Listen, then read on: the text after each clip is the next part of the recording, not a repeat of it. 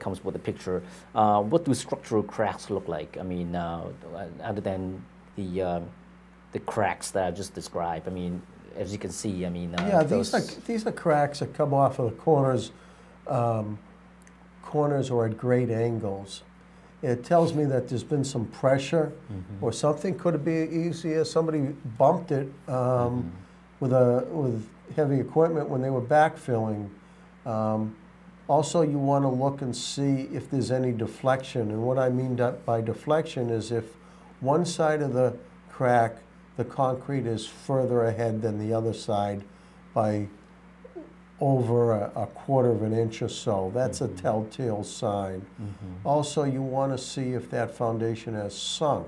And the way you can see that is you look at the very top of the foundation where the wood, the sill plate is, and see if it's dropped.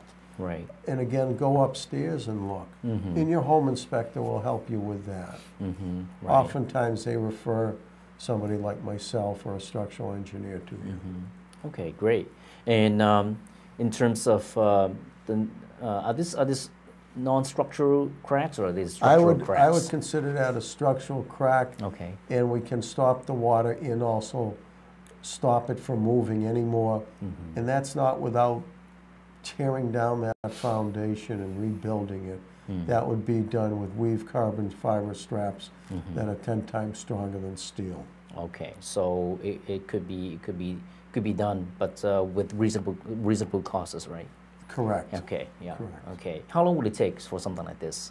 To repair? Yes. We'd do that in less than a day. Less than a day? Less than a day. Wow, no kidding. Yeah, it's pretty reasonable. Yeah, and